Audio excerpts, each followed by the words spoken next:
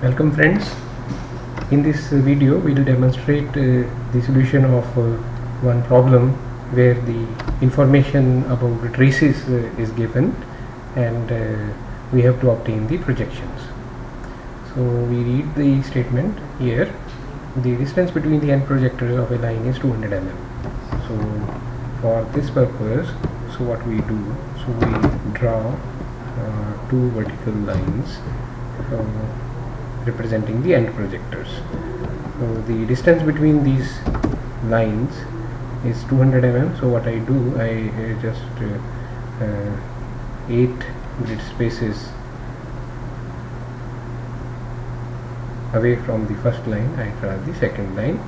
So that is the second projector line. So I have 1, 2, 3, 4, 5, 6, 7, 8 grid spaces. That means 200 mm. The endpoint A is in HP and in front of VP. So how much in front of VP, that is not given, but the point is in HP. So when the point is in HP, its front view will be on XY line. So if point A is on this projector line, so we mark the point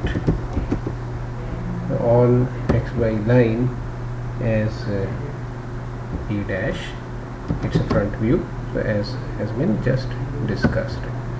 This is point A dash. Now next point we read is and point V is in VP and above HP. How much above HP is not clear, but it is in VP. If a point is in VP, its top view will be overlapping with XY line.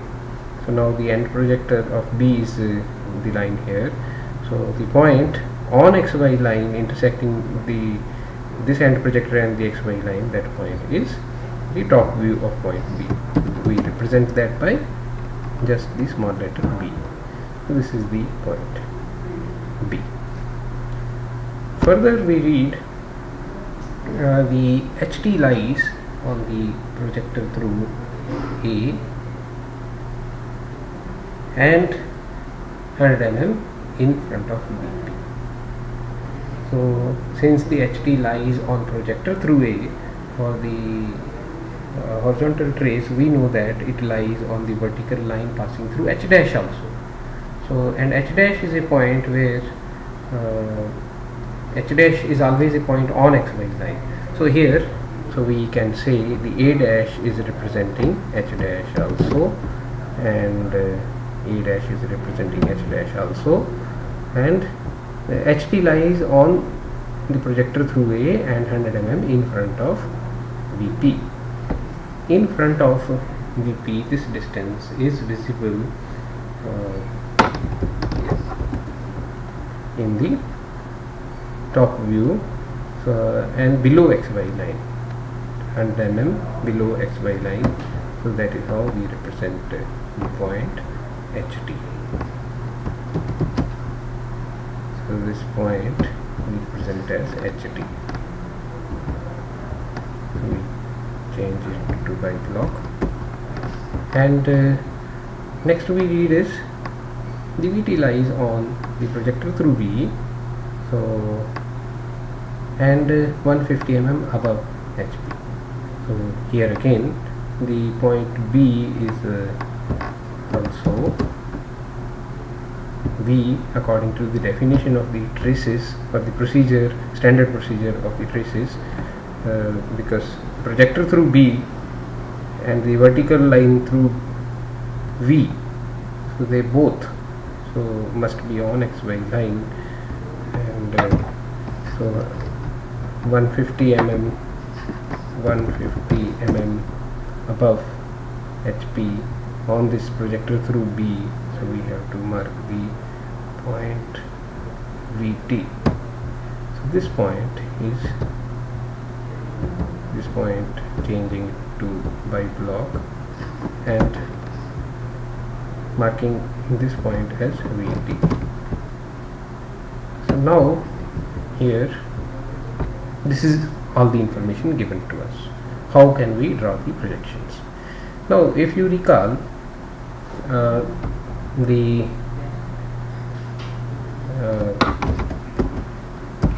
using this information, so you can move forward. So if you recall, so A dash if you start with, and then B dash if you start with, so on this same line extension you will get H dash, and also so along this line only we shall get BT. Similar way, so AB when we extend we get V. Let's put spaces in between. So AB when we extend we get V on XY line, and further on the perpendicular from H dash we get HT along this same line. So these are the collinear points. So let me change the color.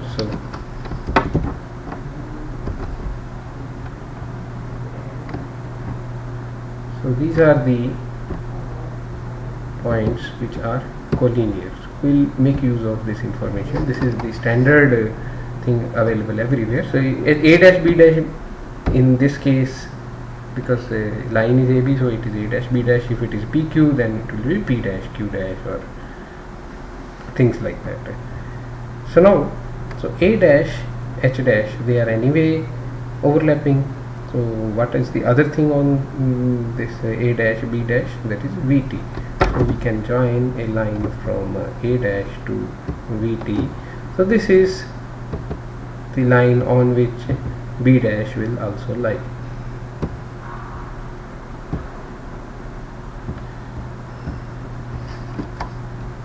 So we have point B already with us. So we also know that the B dash point will be in vertical alignment with B.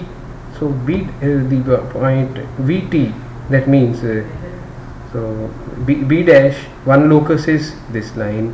For B dash, another locus is vertical passing through B. So where the two of the loci coincide, so that point definitely is the B dash. That means the front view of point B. So this point is B dash.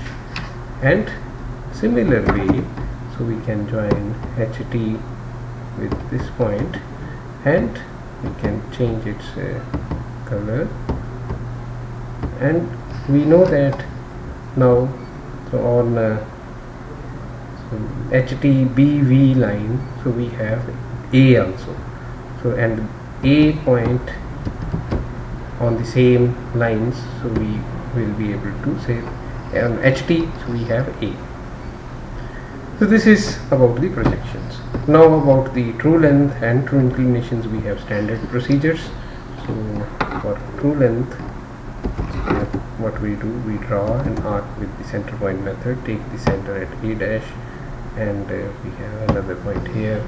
So type control to get the arc in this direction, and we make A dash B dash horizontal like this. So this point, the end of this arc, so that point is B1 dash. So let us mark that as B1 dash. So this point is B1 dash, and we know the vertical passing through B1 dash, vertical we get by F8 command. So the vertical passing through this is a locus of capital B. So we have capital A overlapping with A always. So capital A dash always overlaps with small a dash, because the first point, one point is hinged. The other point, so we are able to now the other thing is the horizontal locus of capital B is the point, the horizontal line passing through B. So that line is XY line itself. So that means the point here, the B1 dash itself is capital B. So we can join that, and here, and this point in this line I can change color, and this is the true length, and this point B1 dash is B itself.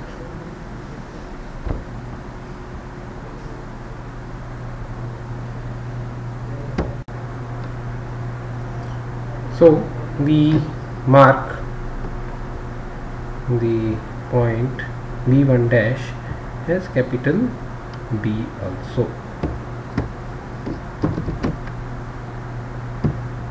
So the true length is equal to 269.26 mm. So we can say here the answer is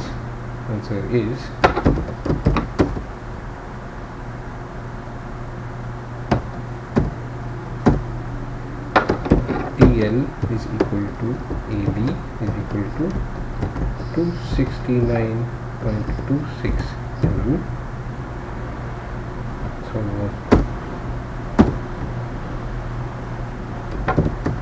we can change the color here.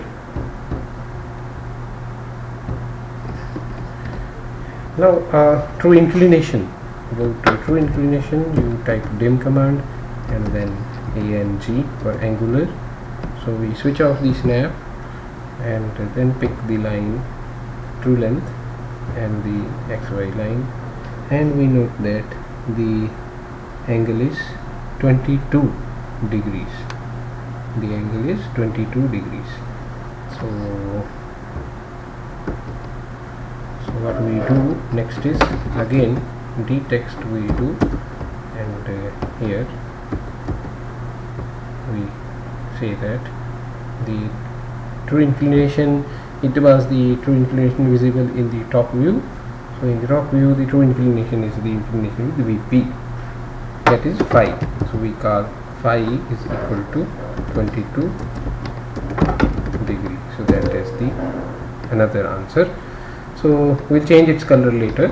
So now we need angle the true inclination with HP also. So for that we need to get the true length in the front view also.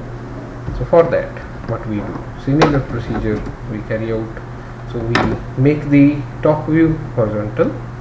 So arc with center point method, center at the point A, and starting with point B, we draw the arc in the opposite direction, control we put, and this way we draw the arc.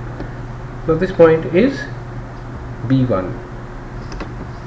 So this point let us label as B1, and from this point, which is the end of the arc, we draw the vertical by pressing F8, and on this vertical we know capital B dash will lie. Another locus of capital B dash is the line, horizontal line passing through this. So where the two of the line coincide, so that is the point capital B dash. So the point capital B dash is here, VT is rather here. So when you have new lines coming up, we need to see that our labeled points are correctly at correct positions. So we draw the line from here, pressing F8 again, removing the ortho or switching off the ortho. This way we get the another true length whose length is 269.26 mm. So we can change its color later, and now we need the angle. So for that, dim angular, so switching off the snap here and here, the angle is 34. So we say we can copy here the theta is equal to 34 degree. So this way we specify the answers. So now we change the color of all the required things. So we press CH and write by block. So this is how we solve these problems, and this is the thing which is just for our reference. We can remove it. So these are also the points which were needed now not needed. So this is a we complete the problem. Thank you.